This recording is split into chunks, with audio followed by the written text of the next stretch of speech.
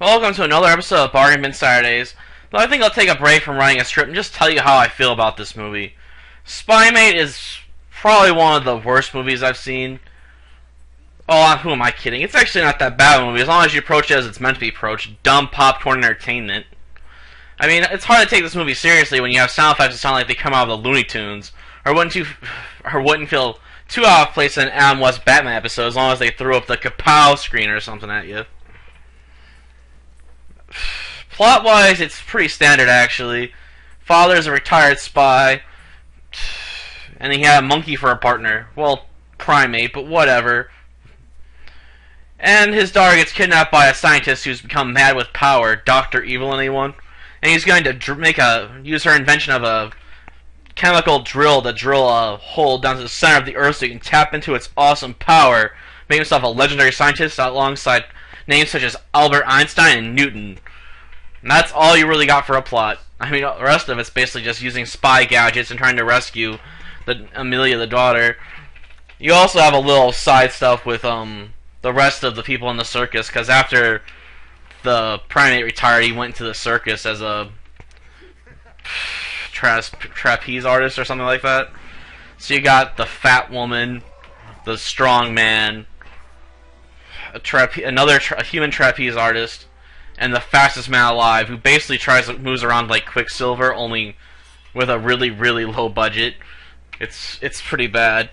It's a terrible effect, but it's so bad, it's sort of fun. It's sort of good in its own corny way, I guess. Maybe I'm finding a love for just cheaply made bad movies. Maybe, I don't know. Gravity-wise, you couldn't guess, this movie's special effects are highly dated, even for the time, because this movie came out in like 2004. Though I guess that's not unexpected, since it obviously has a low budget if its appearance is anything to go by. Some of the special effects are just horrendously bad, but funny because of it. Not as bad as Beneath Loch Ness, but they're up there. Sound-wise, the soundtrack ain't too bad, and I don't have that many complaints about the acting. I don't know if I really liked having Amelia on the screen that much, but child acting isn't known for being epic or anything. Actually, it's usually known for sucking, so I guess I should be thankful she wasn't any worse than she was. I also question why the female Dr. Amoria, I think that's how you pronounce her name, spoke in a French accent the entire time. I don't understand that at all.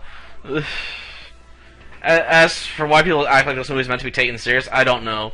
I mean, you got jokes like secret ex-agent who's used to work for the same agency as our retired spy chases a monkey on a skateboard while he's riding a motorcycle.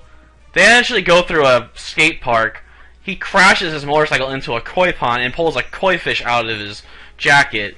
I mean, then we got a bunch of other jokes about how the female assistant would always send them information, send the spies, our monkey spy and human spy information, would wear this tight leather outfit. So the entire movie, she can barely fit into the outfit, and so when she finally gets done with the mission, she unzips it. She's like, finally, I can take this off, because it's several sizes too small for her now.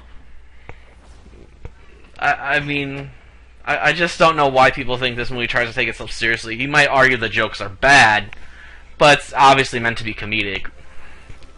It doesn't really take itself seriously. It's hard to take sound effects when Mr. Yankee gets kicked through a wooden door seriously. Well, I guess it's maybe rice paper wall or whatever, but it's hard to take that seriously, especially with the sound effects attached to it. And he pops up with some stuff on his head, and the monkey starts pointing and laughing at him. There's just nothing to be taken seriously here. It's just a dumb, stupid popcorn movie. Grab a soda and just shut up and watch it, I guess. It's not a bad movie to pick up if you can find it cheap. I mean, it's not like it's a very good movie for any time. It's just for when you want to watch something dumb and stupid.